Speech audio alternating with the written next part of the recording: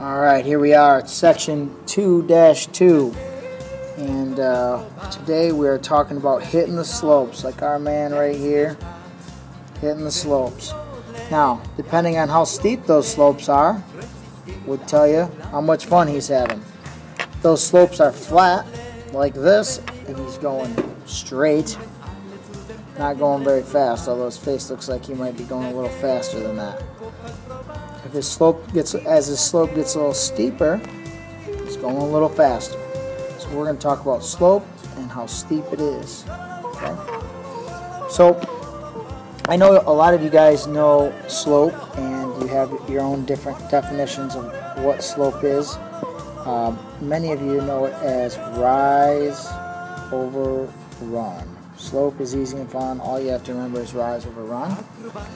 Some of you know it as delta x over delta y. That's probably very few of you. Delta is the Greek letter, and it means change. So change in x divided by the change in y's. And some of you know it as the ratio from the vertical to the horizontal. That's kind of like rise and run also. Parallel, those are two lines that don't intersect. So parallel lines are two lines that never cross each other. Go on forever and ever and always, like railroad tracks, and never cross over each other. Perpendicular lines are lines that form a 90-degree angle when they meet. And so you have that little square in the corner whenever you see them meet. And rate of change is really the same thing as slope. But we use it sometimes with curves or other things. But rate of change is really how much one quality changes on average relative to the change of another quality, meaning something like this. If you had a curve that did this, and I said, what was the rate of change from here to here? You would figure out the slope between those 2 points. That would give you that rate of change. So that's that rate of change on average. Okay? So we have the slope of a line. Hopefully everybody remembers that's y2 minus y1 over x2 minus x1. But if you don't, it's rise over run. That's the vertical over the horizontal.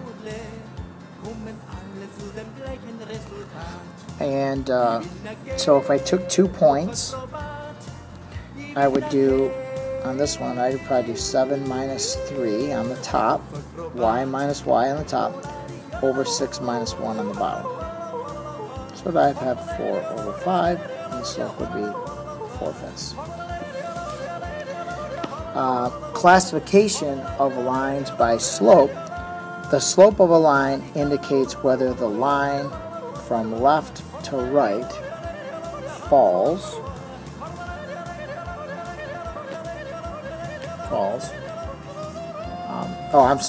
The line rises from left to right,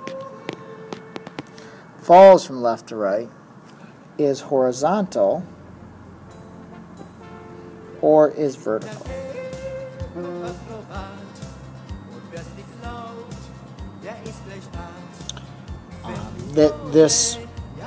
When you look at these, I always think of, and it's kind of weird to me, I kind of think of, that's why I got this guy skiing. This is what happens when he hits an undefined slope.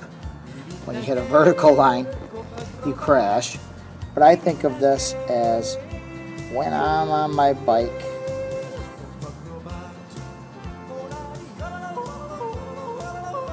I'm going uphill, that's a positive slope. If I'm going downhill, that's a negative slope. And if I'm going flat, that's a 0 slope. So that kind of helps me to remember that. I like the guy who crashed into the tree and his friend who took a picture of him. Without graphing, tell whether these lines are positive, negative, vertical, whatever.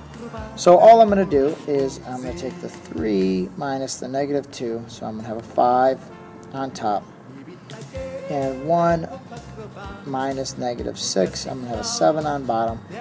This is positive, m is greater than 0, so it rises So we have a positive slope. However, on the other one here, I have 2 minus -1, which is 3. But on the bottom, I have 2 minus 2, which is 0. I cannot have 0 on the bottom of a fraction. That is undefined. Okay, undefined. So therefore it is vertical, and therefore this is going to happen. This is going to happen to you. So you don't want to let that happen to you. You go ahead and complete the 2 checkpoints there and see how you do. Pause. Alright. Hopefully you got 7/3 on the top one. And maybe you got -7 divided by -3. That still works. And you got rises on the second one. Alright, slopes of parallel and perpendicular lines. Here are those railroad tracks I was talking about. Consider 2 different non-vertical lines, L1 and L2. Parallel lines are lines that have the same slope. So if you have 2 lines, the slope was the same. However, in perpendicular, you have negative reciprocals or opposite reciprocals of each other.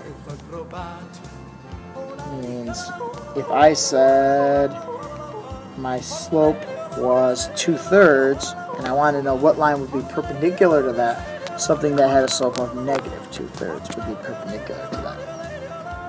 Okay? And I got this little picture of Wii tennis. This is what we play in the Emeott household. This line right here, perpendicular. Alright?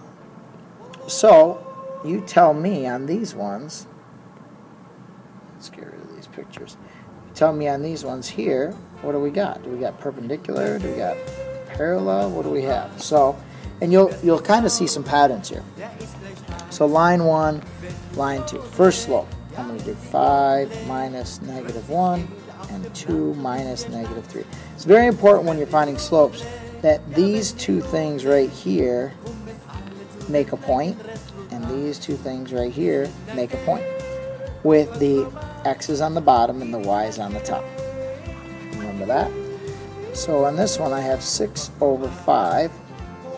On the other one I have y1 minus -4. So that looks like it's going to be a 5. And on the bottom I have -3 minus 3 is -6. What I have is opposite reciprocals. If I multiplied those numbers together, and this is how you check, if I multiplied those numbers together, 6/5 times 5/6 negative, I would get a -1. That's how you know if something is an opposite reciprocal. So if they have negative reciprocals, I don't know if you can read all that, they are then perpendicular.